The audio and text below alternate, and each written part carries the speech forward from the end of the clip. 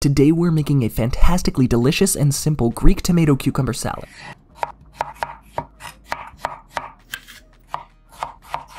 Sprinkle with a teaspoon of salt for MSG production and mix intensely.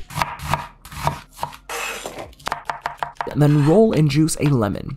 2 tablespoons of that juice goes into the mixing bowl, plus a 1/4 cup of feta cheese, half a teaspoon of black pepper, half a teaspoon of oregano, 2 tablespoons of white vinegar, and 3 tablespoons of olive oil. Mix all around to incorporate, let chill in the fridge for at least half an hour, and enjoy. Salty, tangy, slightly acidic, and crisp. The only thing left to say is that you better sharpen up on those knife skills, because